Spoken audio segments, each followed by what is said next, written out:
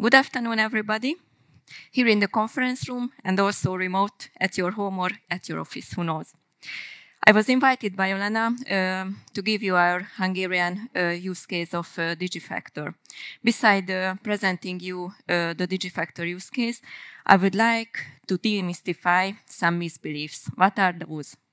First of all, I think all of you agree that if all of us go to a company and start to speak about factoring, the first reaction will be too complicated, too document heavy, goes with a lot of hassle.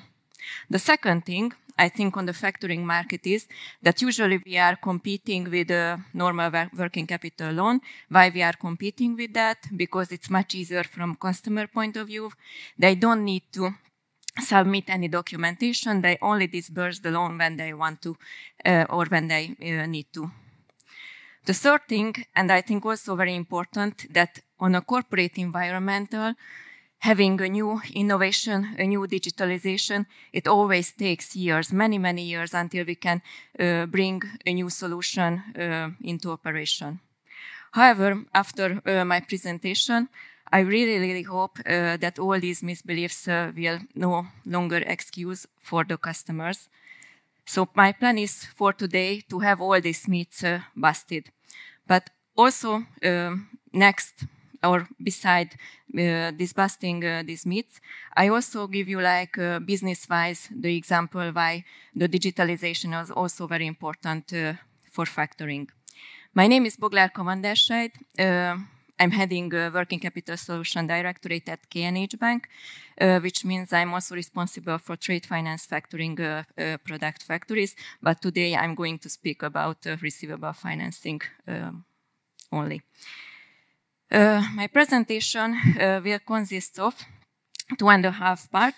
One is about the Digifactor itself, which is the first phase of our development. The second part will be much broader because it's something like Katalin also mentioned, it's quite more country-specific one for Hungary. The second one will be for a much broader interest, I think an interest for all of you. This is a documentary story, e-invoicing, and half part, the last part will be a personal story of mine, how within the bank we went through all this digitalization part. Here comes the name, the abbreviation of NAV. This is the Hungarian Tax Authority. As Katalin mentioned, we are in a quite restrictive regulatory environment, which means that all the taxpayers in Hungary has to upload their invoices to the Hungarian Tax Authority. This was the trigger of our development. As us as a factoring company, we also issuing invoices against our services, some of our services to our customers, and we also need to upload our invoices. But the trigger was that once we are uploading the invoices, why not to reverse the traffic and download those invoices and make it available to our customers? So the solution is quite easy. We are downloading the invoices, and these are available to our customers. They can only click which invoices they want to submit to the bank, and we receive it immediately, and we can finance it within 24 hours. But beside the easy solution, I would like to give you some background also. From 2021, yes, I already mentioned that all the taxpayers need to upload the invoices. During when we started to decide to go with this innovation or with this digitalization, we had many dilemmas because it is not only to uploading the invoices, but all the taxpayers who are uploading those having an XML files, which is like an identity card for a company. This is an XML key. What if we as a bank do not receive the consent of the company using this kind of an XML key? How we can convince our customers to give the consent, or do we Can we do that? Does it allowed by GDPR point of view, by compliance point of view, to use the identification key of the customers? So we had many discussion about that, but finally we found a solution which went through all the departments, all the compliance legal point of view. It's acceptable to all the parties. Also, some words about the timing, because as I mentioned, it takes many years for us. From the first discussions until we went into production took 1.5 years. It's too long, too fast, you can decide, but within a bank, we believe it's quite short. And it was also a question mark whether go to the market first as a bank, because we had others, but not on the banking competitors, or being a fast follower. We wanted to be the first bank on the Hungarian market to come out with this solution, and finally we did it. And also the vendor who helped us to make this solution go into production gave us exclusivity. So until this year, until the end of this year, we will be the only bank who can give this kind of easy-to-use solution to our customers. And yes, it is very efficient. Why? Also from customer point of view, it's a click solution, so they no longer need to send any Excel sheets, any invoices, or any other documentation to us for factoring. And also efficient from back office point of view. We could significantly decrease the time what our colleagues are spending with the invoice buying with the manual workload at the back office. And here's something about the result. Yes, it is innovative in the sense that all the customers receive by 5 a.m. So every morning by 5 a.m. they receive the invoices, what they can send to us for factoring. But not all the invoices, because the customers are uploading all the invoices, but on the front-end face of our online system, our customers only receive those invoices which are able to be financed, and they can decide near the first coffee in the morning which invoices to finance. And we also have another solution beside this kind of a click solution. I would say this is a pro solution. This is the automated financing, because the customer can decide that up to the limit of their factoring facility, they wanted to submit us each and every day all the invoices which are able to be financed. So no longer need to log into the system, no longer need to click, only give us the instruction for automated financing, and we are doing this quite automatically. And it is also important in the sense that this kind of a process is a straight-through process without any human intervention. So with the automated financing, we are also saving even further time for our back office. It's user-friendly. I can recall a client meeting when after production, when we went to a large company, and he told us, "No, guys, I don't believe you. It does not exist." No, with factoring, it's with lot of documentation.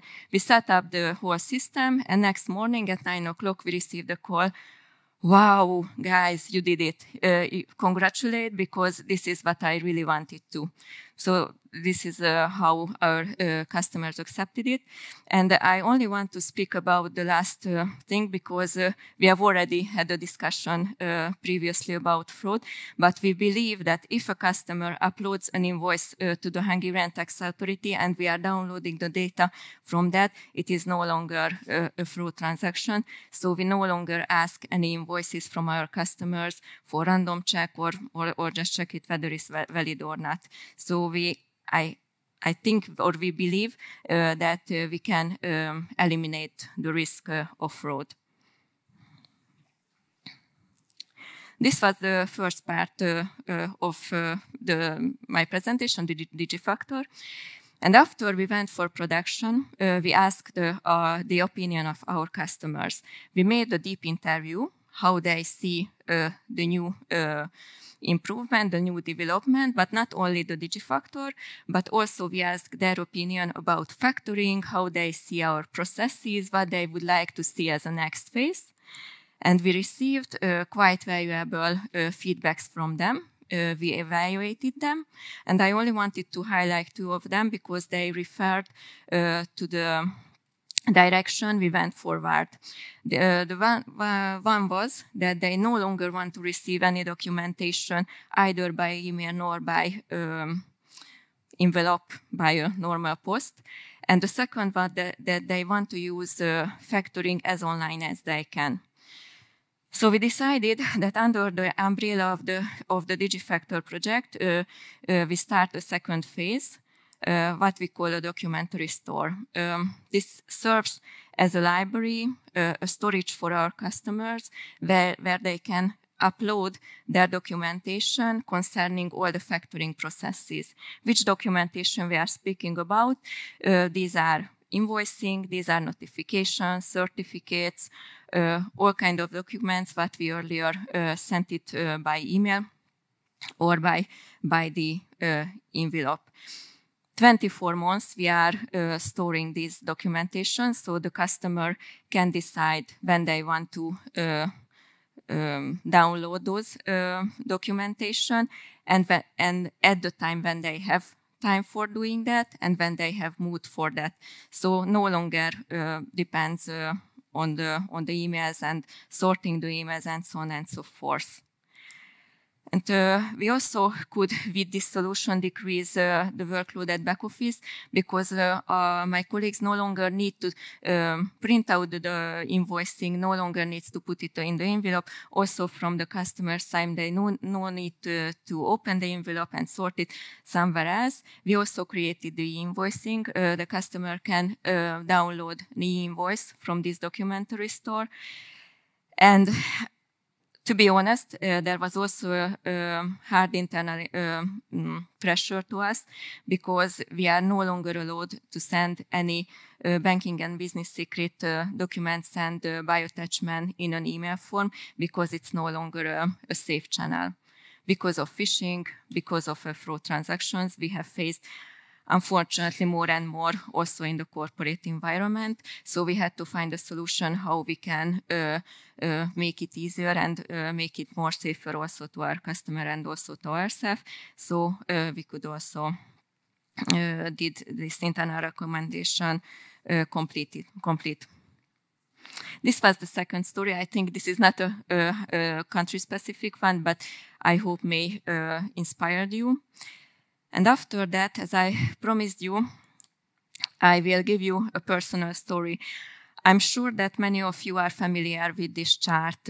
In my 20 years of banking background, I faced the chart many years. I can remember one example is the blockchain story, but I really believe that when we have a new innovation, a new digitalization, the movement is always the same. We went for production from Thursday to Friday, and I had a bilateral meeting with my boss, who is a board member, on next Monday. He congratulated, did it very well, 1.5 years. It's a little bit too long, but from his point of view. But does it mean that from tomorrow all your customers will use the DigiFactor solution? No, this is not the reality. I would say that currently we are in the throes of disillusionment and slope of enlightenment. The penetration is not more than 35–40% after 9 months, not more. We really hope that we can improve it, and we believe that we will improve the penetration, but I would say that the productivity won't reach 100% in a midterm. So that was my presentation about the DigiFactor story. It's very well resonated what Kati started about how we can accelerate the financing, receivable financing with the digitalization.